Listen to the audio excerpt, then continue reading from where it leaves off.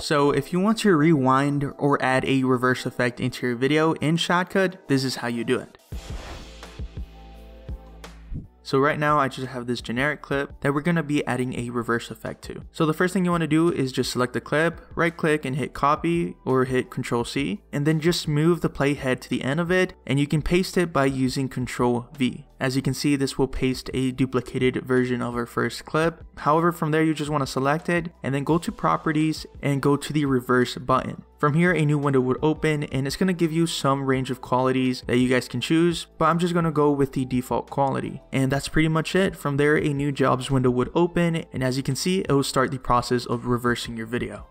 Now, as you can see, the process of reversing your video has finished, and we can see that it automatically applied to it. So if we hit play, we can see that the effect has been added. Now, all we're going to do is just put the clips side by side to see the overall difference of this effect, and it looks pretty cool, to be honest. So this is the most basic way to add a reverse effect onto your videos. However, I do want to answer some common questions when it comes to reversing a video clip. For example, what if it doesn't appear onto your timeline, or what if the reverse effect doesn't apply to your duplicated video clip? So in that case, if the video file doesn't reverse, you can always go back to the jobs export window and just pick and choose the reversed video clip that you have added and just put it back to the timeline. Another common question I want to answer is, what happens if I have audio? Will it reverse? Well, yeah, if you reverse the video clip, all the audio would be in reverse as well, but there's a simple fix to it. All you have to do is just choose the reversed clip, right click, go to more, and then just go to detach audio. This will open a separate audio track, and all you can do is either mute it or just cut it or delete it out of it, so you won't have to deal with audio issues anymore.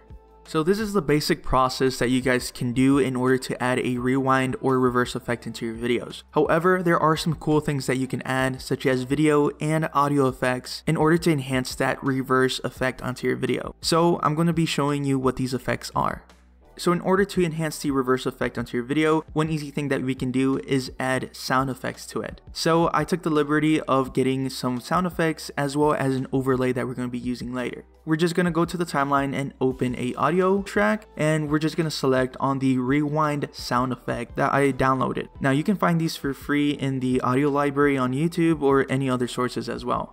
And I'm just going to pick the precise moment on which I want the sound effect to start and end, and I'm just going to trim both edges and place it in the proper spot. So it's a lot of work to get this detailing, but you just want to make sure that the sound effect starts in the exact moment when the rewind effect takes in place, and we're just going to add it right underneath our reversed video clip starts. Now, since this rewind sound effect is not as long as our video clip, there's two things we can do. We can either select the video clip, go to properties, and increase the speed of it, which matches the sound effect, or we can go back to the actual video clip and just trim it down to the exact length of the sound effect.